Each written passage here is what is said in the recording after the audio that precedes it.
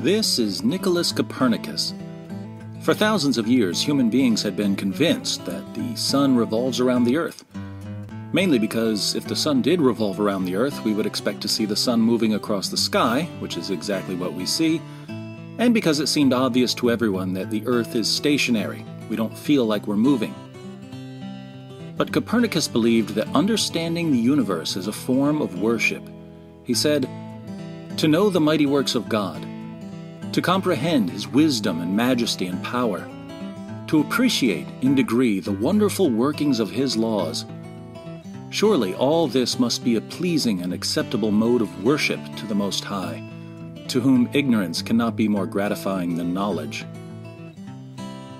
After spending years of his life worshiping God by examining the motions of the sun and moon and stars, Copernicus concluded that the earth revolves around the sun.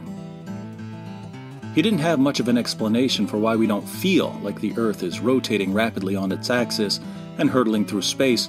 Answers to that question would have to wait for other Christian scientists. But Copernicus was confident that the data supported his model.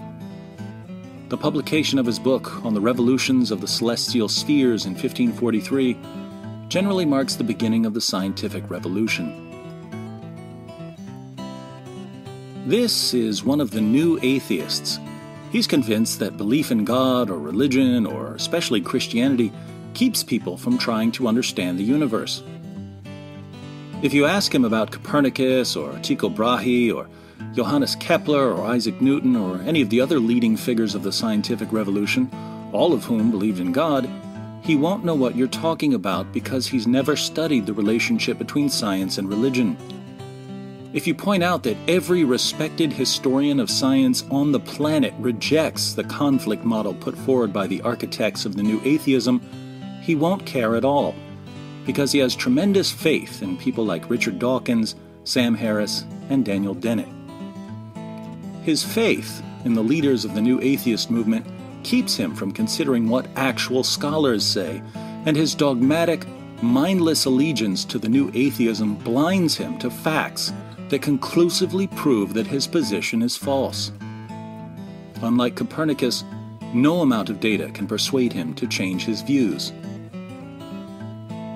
Welcome to the new atheism, the perfect union of gullibility, dogma, inconsistency, superficial thinking, resentment, hostility, denial, and childishness.